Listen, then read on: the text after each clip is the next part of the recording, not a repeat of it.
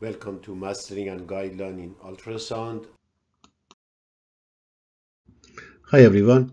In this presentation, I'm going to talk about a common issue that we deal every day with that, and many academic centers they don't teach this topic, and that is heart rate variability or beat to beat variation. There is a little differences between these two terms.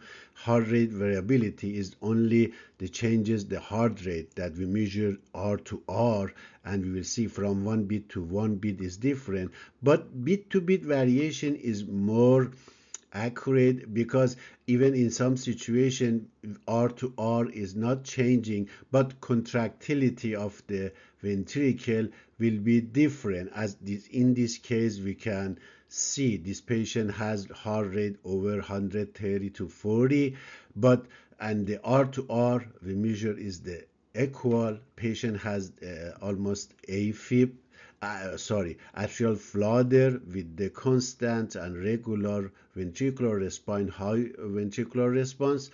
But if you can see here on those three windows, 2, 4, and 3 chamber, from each bit to another bit, the contractility and ejection fraction by eyeball guessing it will be different.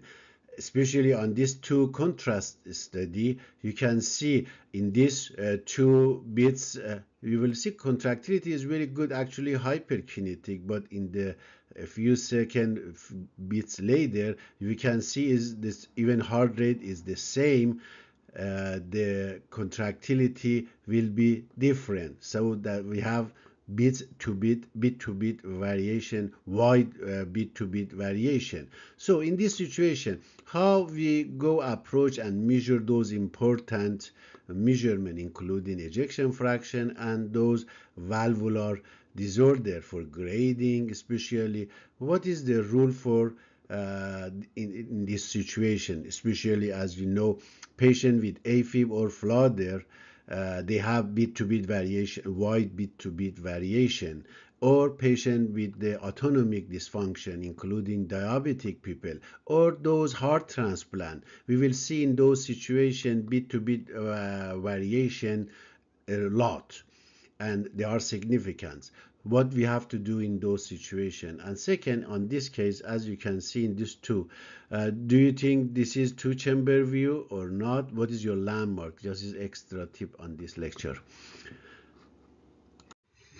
As you can see here in this bits, the EF is low. You can really notice on this one, even they are almost a few seconds after each other, separate from each other.